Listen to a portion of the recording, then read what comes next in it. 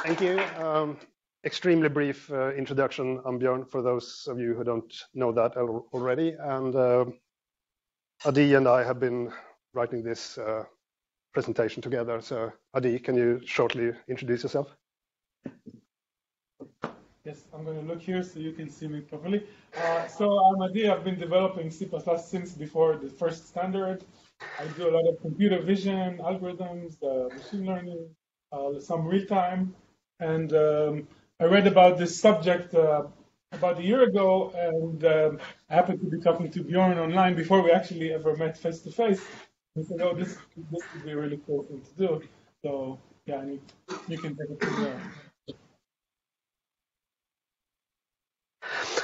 Okay, so yeah, the curiously recurring coupled types pattern. I think it's probably best that we introduce this with a bunch of examples, and you can see that there is a pattern in these examples. I'll go through a few. And by the way, please interrupt at any point if there is something you're wondering about or something you would like repeated or whatever. Disagreement, that is always fun. So let's see some examples. We have a 2D space because it's so difficult to draw in 3D, especially when you're graphically handicapped as I am. So we have a vector, 2D vector, we call it V1. And we have another vector, V2, in this two-dimensional space. And an important thing about vectors here is that they have a direction and a length. They don't really have a position, but I have to draw them somewhere. So we can slide them around. It doesn't matter. Nothing has changed. And we can add vectors. So V3 here is the sum of V1 and V2 by just sort of sliding the vectors so that you concatenate them. Then you get the resulting vector. Subtracting a vector is just reversing its direction. So V1 minus V2 is just sliding the reversed vector and getting the sum. So I presume no one is very surprised over this. We can also scale a vector by multiplying with a scalar, in this case, double its size. Or we could divide it to get it shorter. Multiplying vectors, not in this world. In some situations that makes sense, but not in this world. We're not doing that. This is clear so far, I presume. Nothing surprising. And we have points in space. Point exists, it's a location somewhere, a position. We can have some other position. And we say that the difference we get by subtracting 2 points is the vector from one point to another. So in this case, P2 minus P1 is the vector that gets you from P1 to P2. And we can add other vectors to get another point, because a point plus a vector is a point. A position plus a vector is a position. Can we add a point? No. Actually, I cannot imagine what that would mean. So no, we cannot do that. So enough of that. What did you say the time was in Israel, Adi? It's now just a bit after 8. A bit after. Okay, we haven't started yet. That is interesting. Wow. Okay. The chrono library, if you're familiar with that from the C++ standard library. So this extremely ugly construction is a clock phase. So we have 2 points in time now represented by clock phases. So if we subtract them, what is the question mark? What is that?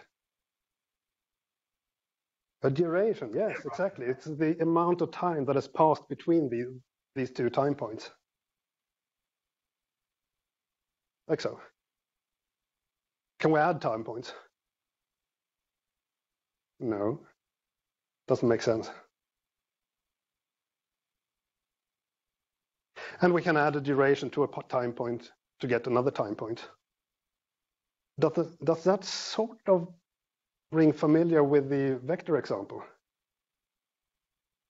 Where we have points in space, or in this case, points in time, and we have vectors in space or durations in time. Pointer arithmetic. Everybody loves that, right? Yay. Yay! I'm guilty of having watched a Norwegian pop science program called Ikke gjør dette hjemme. Don't do this at home. In this case, it's reversed. Please do this at home, but not at work.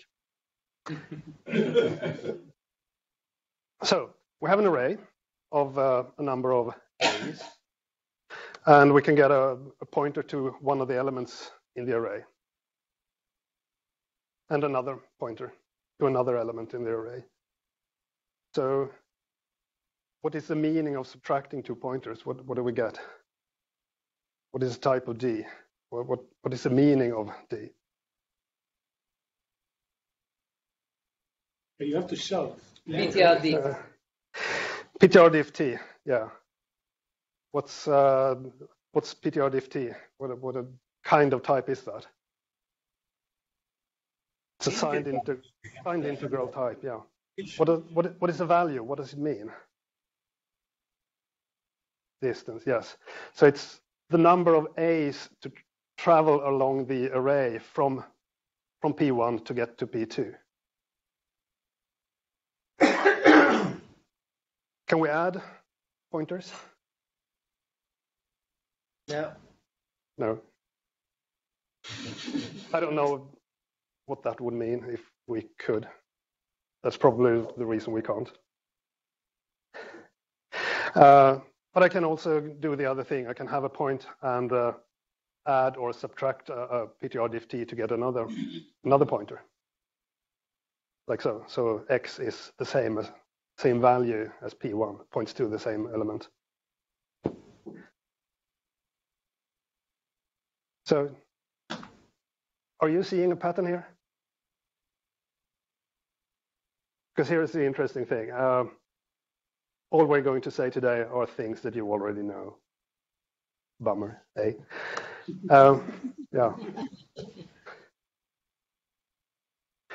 ADI posted this January last year. Great introduction to affine geometry. AlCalc 1, novel algebraic operations for affine geometry. And I just had to respond, I think you may just have solved a long-standing naming problem for me. Because at that time, I don't know, some of you may know this, I have an experimental strong type library that I've been working on. And I also watched Petter Holmberg's talk here in Stockholm about concepts, and he stressed how important it is for your concepts to not be super detailed, but sort of to embrace big ideas. And I felt that this is the same thing, but in reverse. Instead of describing a constraint for a generic type, I'm constructing a type that has some semantic meaning. And it felt like this behavior is something I want to model, but how can I model it if I cannot name it? And ID solved that for me. So thank you. And I think it's your turn now. Yeah. Okay. So the pattern that we've all been seeing, and I was in exactly the same position when I saw all these things, and I wanted to know how you actually call this, because most of the mathematics that we see and we learn even at the university are always, all the operations are closed over a single type, what's called a monoid, but that's just the mathematical name. And here we have something slightly different and not very typical for the kind of math that we, even if you learn some more modern abstract algebra, and even if you go to some of the more basic category theory, everything is still a monoid. But here we have two types which are related very intimately with some very strict and rigid rules. And I was reading on Slack, and somebody, just as an offhand remark, said affine space. And I do a lot of computer vision and graphics, and I've always known about affine transformations. And it turns out there is some mathematical relationship between them, but it's actually very indirect. So it's really unrelated to those, and it's unrelated to something from language theory, which is called affine types. That's why we're not actually calling it affine types, although this talk is actually about types. It's about the affine spaces. Now, in math, an affine space intuitively comprises of two different types. The first one is a point. It's a position specified with some coordinate values. And these types of points, they have many, many different names in different domains. So we might call them locations if it's a GPS coordinate. They could be vertices in a graphical context. They could be addresses in memory. They could be time points on some kind of clock.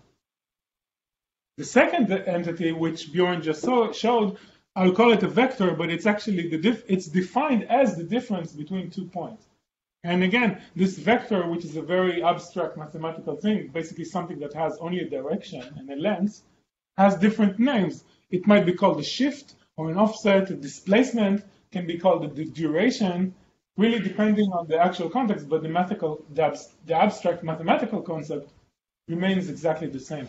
And these two types, or these two entities, have very intimate relationships, which I'm going to talk about in a minute. There's one thing that, there's a comment here, which is, just go back one more. There's a comment here that sometimes we don't necessarily have an origin, because when we have this separation between positions and displacements, we don't really need to know where the origin is. And if you read the literature about affine space, it's sometimes called, it's a vector space that forgot its origin. Because even if the origin is known, then any point can be represented as a vector from the origin. However, a point is still not a vector in the coordinate-free space. So even though your representation, let's say of the 2D example, might be a tuple of two numbers, these are separate entities.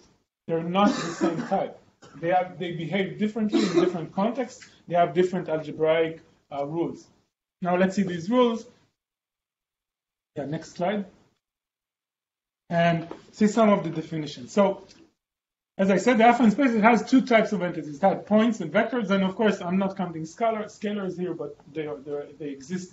And they exist obviously because the first rule is that the vectors, they're closed under the normal vector space operations. So if you go back to the linear algebra 1, these are the typical vectors that everybody might be familiar with.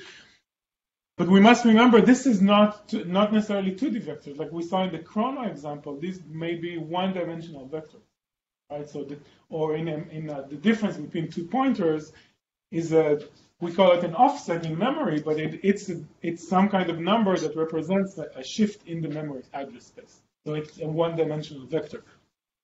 Now, the thing that affine spaces add above normal vector spaces are the two rules that define the relationships between points and vectors. So if we have if we have 2 points, P and Q, then we say that the difference between them is called the vector, and that vector behaves like any vector in a vector space. But the points are not part of the vector space. They have their own being, their own entity, and they remain the same. Essentially, they're it's like if we're in Modi'in right now and Björn is in Stockholm, we can't subtract or move these positions because we're here and he's there. We can measure the distance between us. We can maybe throw a paper airplane from here to there and hope it will get there. But there's no way to do an operation on a point. And of course, we can reverse that, just like Björn showed. We can add a vector to a point to get a vector. So, in fact, these two assignment or equality operators have two different types. It's like if we think about it as operators or operative overloading, these are two different types in the parameter list and two different types in the return value, right? So, yeah. And here we wrote down the operations that are supported by affine space APIs. So now, remember, I'm not actually trying to teach you math.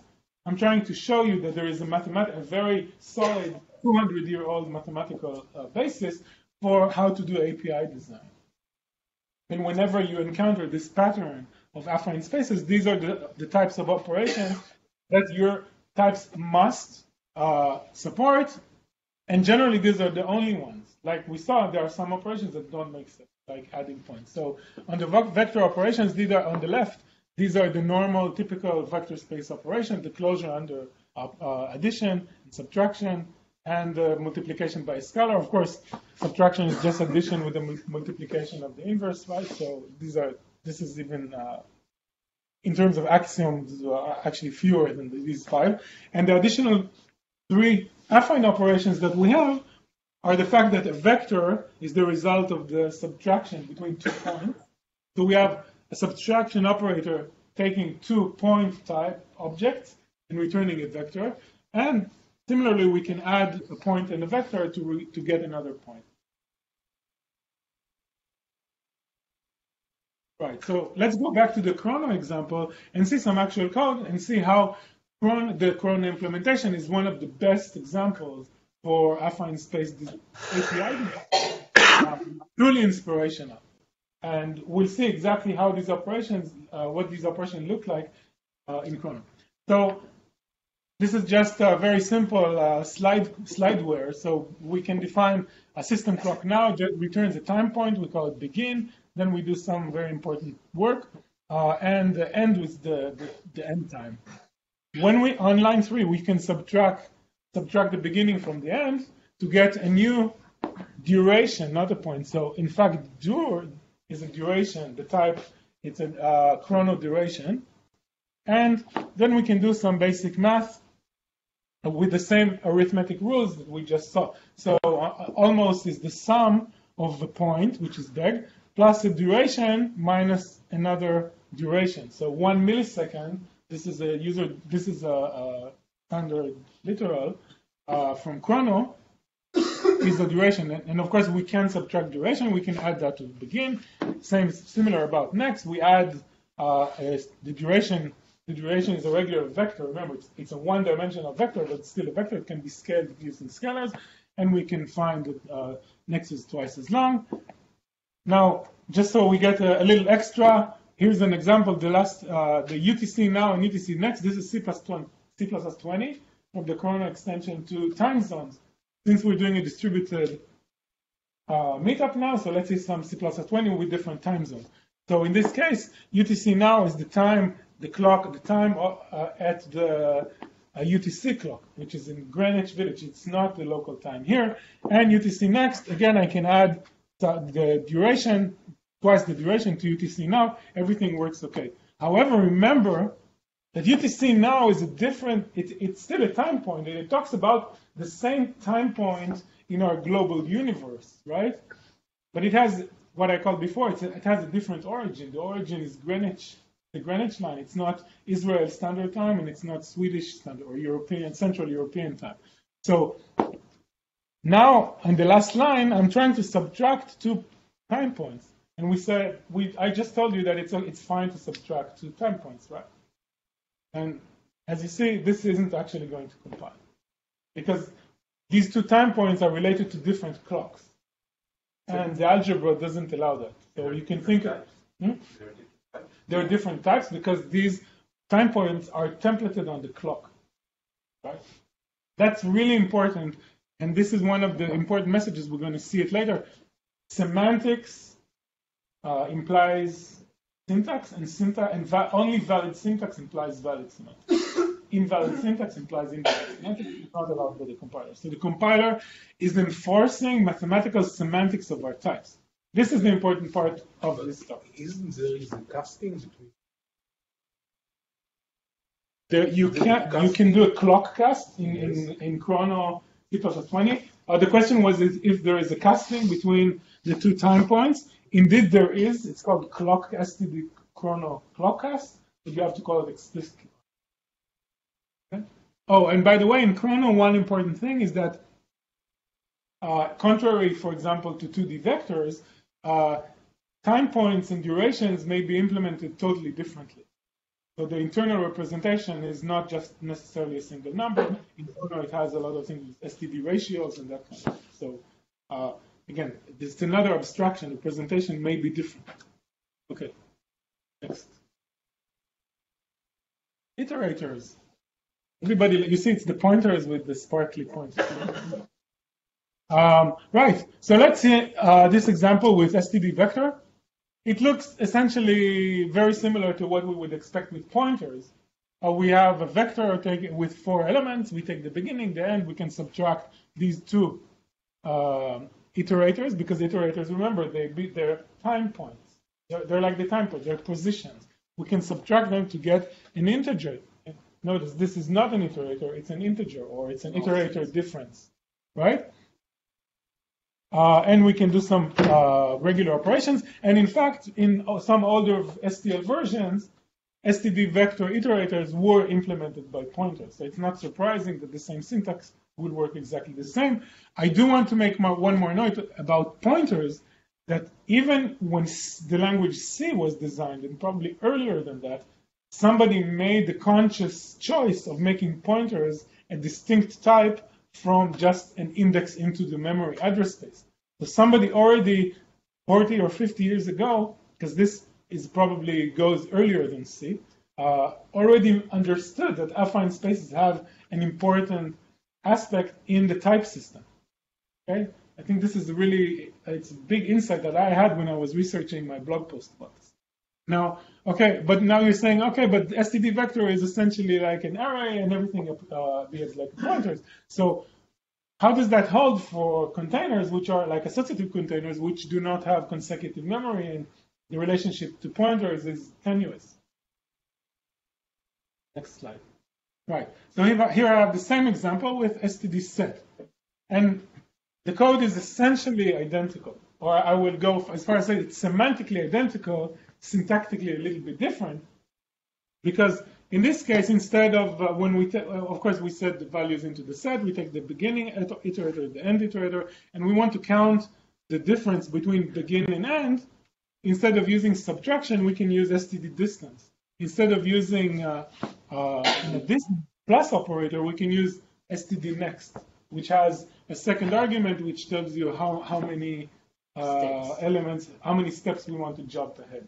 There's also something called STD advanced, which is like the plus equals operator. I didn't mention it before with the operator, didn't want to overload the slide, but of course, if your data is mutable, you can always add the syntactic sugar of plus equals and star equals and so on, minus equals. You could use the same syntax. You have to shout. You could use the same syntax at the vector, right? It could be the same. No, you can't. You can use the same syntax as the vector only for random access iterators. If they're not random, let's say I used STD forward list here, you can't. Or it might be because these have different complexity guarantees for different iterator types. Yeah, but the result would be the same, right? No, but they don't support operator overloading. They do support distance next. Yes. What's the semantic meaning of this? Distance? You know what? In a set. What's the distance between? And then I guess A set is a sorted. It's a sorted container. Yes. It's not unordered. It's not unordered. In a hash table, it has no meaning. In set is it's sorted by the operator less than. Yeah. Okay. Next slide. Okay, so just to show you that this is not very as common as we would hope it would be, I'll show you some counter examples. Now, in this case, I've been using the OpenCV, the open source computer vision library, for many years, so I'm going to pick on that. But this is in no way limited only to OpenCV. So we have this type called CV point. It's a 2D point. We can define the position to be, in this case, the owl. Yeah, can you see the owl? Yeah. Can everybody see the owl now? That's all you can see now, right?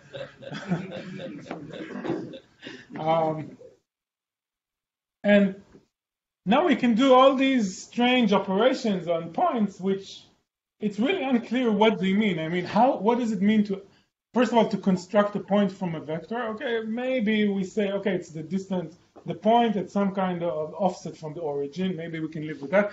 But what does it mean to actually add 2 points? What's the semantic meaning in any geometric domain to do the addition of 2 points? But OpenCV supports this without a problem. Again, we can take the difference between 2 points and get the direction, but the direction is not a displacement, it's a point. So how did we suddenly go from a 2D offset to some position in space? What's the relationship here? As we saw in Björn's example, you can move vectors around and it's still the same vector, right? And similarly, we can scale them and multiply them. What does it mean to scale a point? Totally unclear. And again, just to say, OpenCV is not the only library that does this. PCL, the point cloud library, suffers from the same thing. Eigen, which is an excellent linear algebra header-only library, also ignores this aspect. There's a library called the computational geometry algorithm library, and they actually are affine aware. So I will give them credit. Now, you might ask yourself, you might ask yourself, why does it matter? Why do we care? I mean, this is really convenient to write because I know if I'm in a vector or a displacement or a point. And all I can say is the next slide. Remember the Mars climate orbiter, right? Because this is a multi-billion-dollar Mars exploration surveying mission, and basically software that calculated total impulse produced by thruster firings produced results in pound force seconds. The trajectory calculation software then used these results, expected to be in Newton seconds, to update the predicted position of the spacecraft. So this spacecraft arrived at Mars and basically crashed itself because of a unit mismatch. So, and my point here is that there's a very big analogy between the type of affine types that we're talking about and unit systems.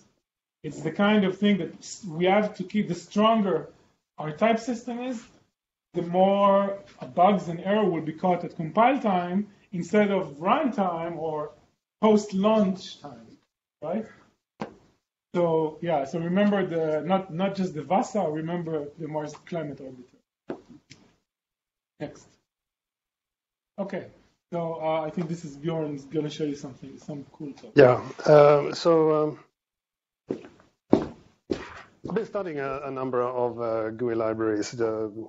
I'm really not a GUI programmer, but after Adi and I agreed to try to do this talk, I'm sort of made it a point to study a number of GUI libraries. And just to give examples, I'm showing a completely imaginary GUI library, so nothing like this exists. So I have a library where I can create a window, and in this case, the constructor takes a point for the bottom left corner and a size, and you can see the alias at the top there, that the size is a 2D vector.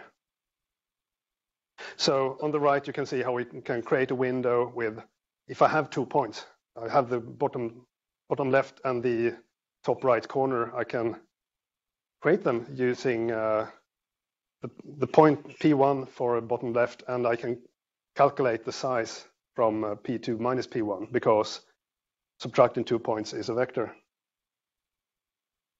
Or I maybe want to translate a window on the screen, and for that I use an offset to say I want to move it this far in this direction. So it of course takes a vector. And if I don't have, again, a vector, I can calculate one using the point that is my desired new position for the window. Or maybe I have a function to move it to a specific point. And as Adi was showing about other graphics libraries or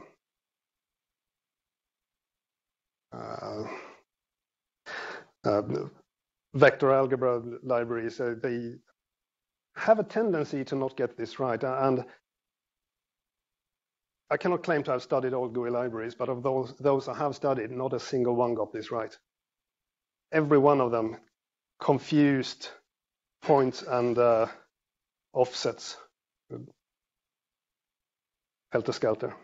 And that is a missed opportunity to be expressive in your API, say, what do I actually mean here, what I want?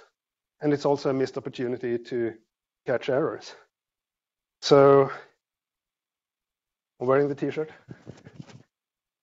Let's see how this works.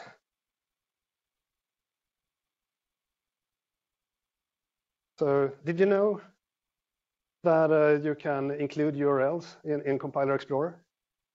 Yep. Now you do. If you didn't, now you knew. Now you do. So after Adi and I, we met at NDC Oslo and wrote the abstract for this talk. And on my way home, I was bored at Oslo airport waiting for my flight. So I wrote a library for the generic affine space types. And that is what I'm using here. So I have a generic 2D vector type with integers. I just have a position x and y, and I can add them. So this is the typical GUI library type that we don't know if this is an offset or a position. So we don't want that. So what I can do is use this library and say, no, I have 2D vector. Uses the V as its representation, and I have a tag on it. The tag is just there to make it a unique type. So I can have, let's say the V is an int instead. I can have several displacements of type int, but with different tags, and then they are completely different types, and I cannot confuse them, which is a very good thing. And then I say that I have a position type that is an affine position, again using V with its tag, and I say that, yeah, and by the way, my vector type is this one, vec2d. Another way of easier achieving the same is to say that my position is V and the tag, and my vector is the displacement type automatically. The automatic displacement is represented by the type you get by subtracting two positions and use the same tag as the position type does. That is cool. And with this, we can write pretty much the same code. I have this window, and I have some silly create function that takes 4 ints. And we can see how this is translated into quite efficient assembly language. Did you know, by the way, that 32-bit ints are passed in pairs as 64-bit values in registers? I did not know until I watched this example. So that's why I have this huge the mask. But the cool thing with this is if I make a mistake, so I accidentally happen to try to create a window with the upper right point instead of the size, I get a compilation error.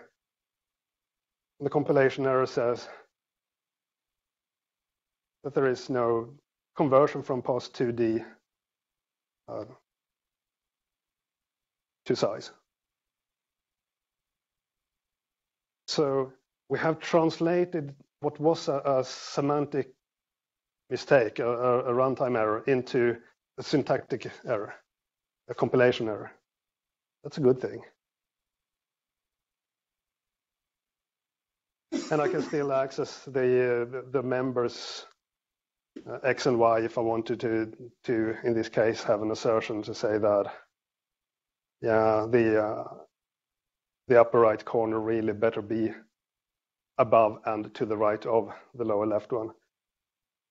So now, of course, the example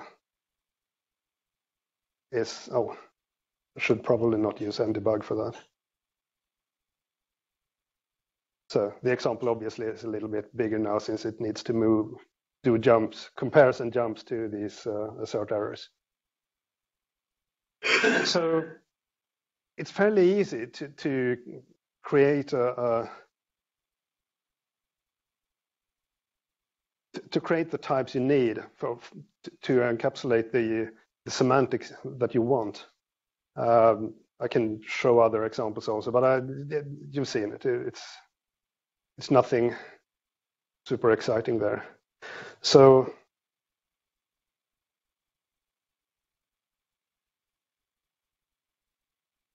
let's go on. Not that.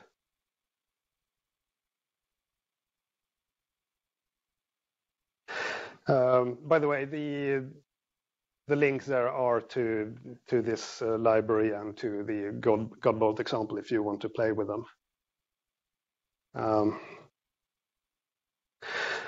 I also really want to say something about, just briefly mentioned, Petter Holmberg here from Stockholm, who I mentioned held a talk about concepts. He has a work in progress. He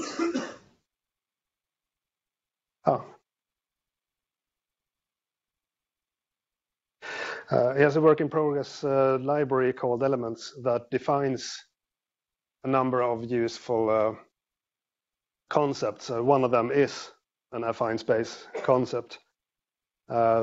He contacted me before this talk and apologized for not being able to be here, but he gave me the link, so of course I have to show it. But beware that this is work in progress, it's not done yet. But you kind of recognize, I guess, the examples that Adi showed, where that the requires clauses, we say that if we have 2 points P, the subtractive them must get a V, the type V, which is a vector, and P plus V is a P. So P is point, V is vector, S is scalar in this example. And also that you can do plus equals and minus equals. So I wanted to mention these, also the connection to concepts.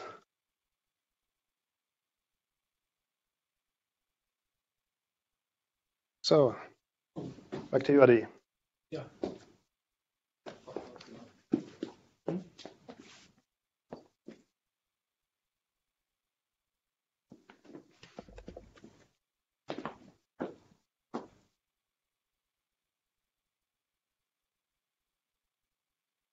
Okay, now I still feel like I owe you something, and I don't know if anyone noticed this. And I said before, what does it mean to add 2 points? And let me get to that in a minute. There's another additional concept that comes from affine spaces, and that's what's called an affine combination. An affine combination is a weighted sum of one or more points. Hold that thought. Such that one of 3 things, or actually one of 2 things holds. The first one is that the total sum of weights is exactly 1. So it's and then the resulting type is a point. The second one is the total sum of weights is exactly 0, and then the result is a vector. Otherwise, this operation is undefined. This seems kind of, again, when you see the definitions, it might appear slightly arbitrary and not really something you might think of an example of, but we'll see that in a second. Anyone who's done some computational geometry you might have come across the term of barycentric coordinates. So barycentric coordinates are really the tuple of weights of those, the sum of weight, a weighted sum of points, where all the weights sum up to 1. And this is kind of, if it might remind anyone of something, we'll see that in a minute. So let's go to the next slide. So let's see an example. Then we have this operation, M equals the sum of A and B divided by 2. And you don't need to be a big expert because it actually says that it's looking for the midpoint, right? Because this is the mean or the average, or this is a weighted sum, essentially, we're taking the average between 2 points. So next, in the case where these are integers, what would A plus B divided by 2 be? An integer. An integer in the middle. Let's ignore truncation and overflow in this case, because for conceptually m is the midpoint between them. However, if a and b are pointers to int, now what is the result of this operation? Anyone in Sweden maybe? Yeah. You can't add pointers, right? So here the type system suddenly kind of comes back and bites us, because if we have an array and we want to find the middle element, we have a pointer to the beginning, we pointer to the end, the middle element would be the middle element. We would want to do this kind of operation. So what can we do instead? Next slide. Yeah, we can rewrite it either this way, which I'm guessing most of you didn't think about this way of writing it, right? But again, this A is, most of you might have thought about opening half times A plus half times B. But then again, this doesn't compile because you can't multiply a pointer by a scalar. So you actually must use the first operation where we subtract, we get the difference between the last and the first, divide that number, that integer, that signed integer by 2, and we add that offset to our pointer. If you want to calculate center of gravity in any dimension, for example, in 3 dimensions, we have 3 points, P, Q, and R. We need to conceptually take the sum of these points and then divide that by the number of points. Or alternatively, we can think about it as the weighted sum of the points weighted by weights which sum up to 1. Right? So this is where affine combinations really come from. Is when we want to calculate interpolations between points. And in these cases, these are very special cases of linear combinations. However, there is no support for arbitrary weights. So we can only have weights that sum up to 1. It's totally, wait, go back 1 minute. So the last comment is that it's not trivial to actually do this in code. How can we let the compiler know that a particular addition of points is part of a larger affine combination operation? I think it's possible to do it if the number of elements in the sum is known at compile time. It might be possible with lazy evaluations and template expression decomposition. But again, it's totally non-trivial, and this is still an open question. I would love for somebody to come up with something to show how that would happen. Right. So just to close this particular part of the math, now let's look at the summary of what we think is the main take-home messages. And I think these messages are really bigger than affine types. I'm sure you will find affine types in your type systems. But it's important when you're coming to design your APIs, you have to think about the semantics, and they will guide you how to write your types, how to design your types. And strong APIs basically always strive to create this if and only if relationship between the syntax and the semantics. So the semantics guide the syntax. However, this valid syntax is only valid if the semantics are valid. So that means that a semantically incorrect expression becomes a compilation error. This is how just like the unit error that we saw with the spacecraft should have been caught at compile time instead of runtime, or not caught at runtime in that case. As I said, affine space-type relations are extremely common. If you just think about the algebra in 1 dimension, they're very, very, you will start seeing them everywhere. So whenever you identify these types of systems, look to math to give you the consistent and powerful APIs, because often these operations are backed by mathematical proofs. They're proven to be consistent, they're proven to be powerful, and even their limitations are also known by the math. So it gives you a lot of insight about your types, and it's less of an ad hoc, okay, maybe I should add this operation, maybe I should not add this operation, and then that leads to bugs and using APIs. And as I said, learn more about the massive types, read more about abstract algebra, category theory. I'm dying to have some talks about category theory, introductory ones here. So, and even if somebody in Stockholm wants to give one, we'll be happy to host you here. I let Björn say the last sentence because I just love this one. When in doubt. Okay, yeah, when in doubt, do what Chrono does, because Chrono is awesome in absolutely every way. Mind, though, that since Chrono, Adi mentioned briefly the relation between affine spaces and strong types in general and physics units. Chrono does not allow you to multiply seconds, multiply durations to get a second squared, whereas in a physics units library, that is, of course, a perfectly natural thing to do. So you have to take care of, think about what am I modeling here? But if you're in a one-dimensional world, absolutely do what Chrono does. If you're in multiple dimensions, two dimensions, 3 dimensions, Chrono is often a very good guide unless you have specific reasons to do otherwise. For example, if you're modeling physical units. You want to do the resources, Adi? What? Oh, yeah. You want to do the resources? Oh, we got to switch to the other slide. Okay, so we collected a few resources.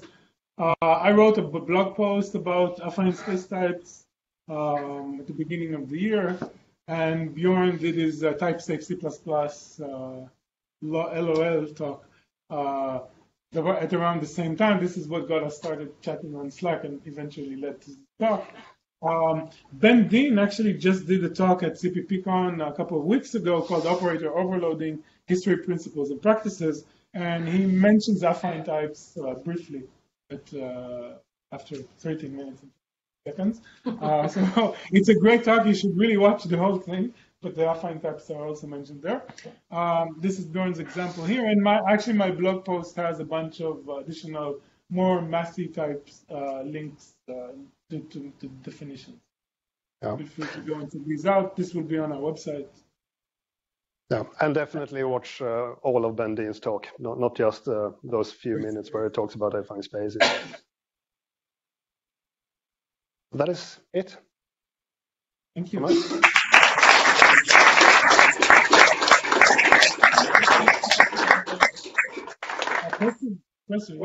Do we have questions? Yeah. You have to shout. Yeah, wait a sec. Okay.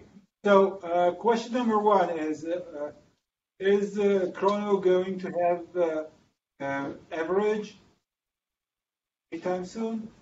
You mean like the midpoint example? Yes. Well, you can always do the simple math. Yes, I can. But it would be really cool if we could do that. I think that's an exercise to the reader, probably. Doing affine combinations really is it's a very interesting problem. I'm not sure it's solvable with the current C++ syntax. Yeah, well, it's running to the edge. So the question is, on what side of the edge it happens right now? I don't think so. Okay. And the second question about the UI library. There is a funny thing about it. If you think about the monitors where you display these windows, sometimes, or some time ago, we had monitors that where the coordinates were reverted. So, like 0 was the left down corner, and if such UI library could build an abstraction that would handle both kinds of monitors, it would be also cool. That is a good idea. Yes. But again, you can always template your types on the policy of the origin. Yeah, well, the trick is, the trick is that for the user of the library, it should be agnostic. Yes. It doesn't know which monitor you will be using, and you want to have abstraction around it. That's a good idea. Okay, we have a question here in Stockholm. I was thinking about the examples of Eigen library and the GUI libraries. Perhaps you could elaborate on if they're using type defs as like points versus sizes and vectors versus points. So if they're using a type def for convenience and that's an old habit or something, I don't know. I don't remember which of the GUI libraries I looked at that did which, but they varied wildly. Some of them used type defs to sort of document the intent. Some did not. Some just used the naked ints everywhere. Some had at least some kind of XY struct type. So they varied enormously, but no one tried to make a distinction between a position and a displacement. Yeah, actually, I think I saw some even worse examples where the point and the vector were distinct types, but which didn't even interoperate properly together. But each one had a faulty API design. So it's like the worst of all worlds. Yeah. So you GUI library developers out there in the world, you know what to do. Wait, we have another question? No, I think it's C#.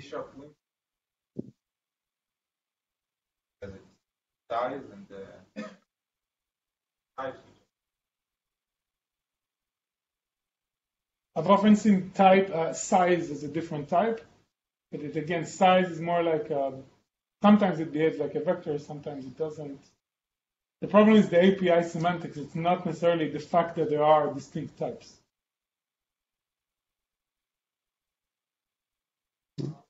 Okay. I had two questions for you. I have a. All right. First question, you mentioned GUI libraries and algebra. Did you take a look at the 2D graphics proposal from Guy Davidson and the follow-up linear algebra that was shown at this G14? I think it was on my to-do list for a while and then I forgot. To be perfectly honest. Well, we have a recording of your talk. I can always send it to Guy. Yeah, okay. I'm sorry. All right. Second question, you were talking about sources that link mathematics as a design principle. Did you by any chance read the book that I need to read but never managed to, the one from the implementer of the STL, from mathematics to generic programming, I think it's called? Yes. Okay, I should really read it. Yes. The two books, the elements of programming and generic the mathematics of generic programming. Both of them are amazing books. I would recommend whoever has enough time to at least read one of them. They're very similar. Actually, David Sankel has several talks about using category theory to instruct API design, which you could think of as kind of a more general or slightly a variation on the same type of talk we just had. So look them up. I think CPPCon 2016 and 2015, C++ Now around 16. Cool, thanks.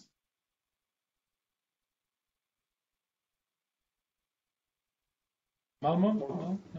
More questions?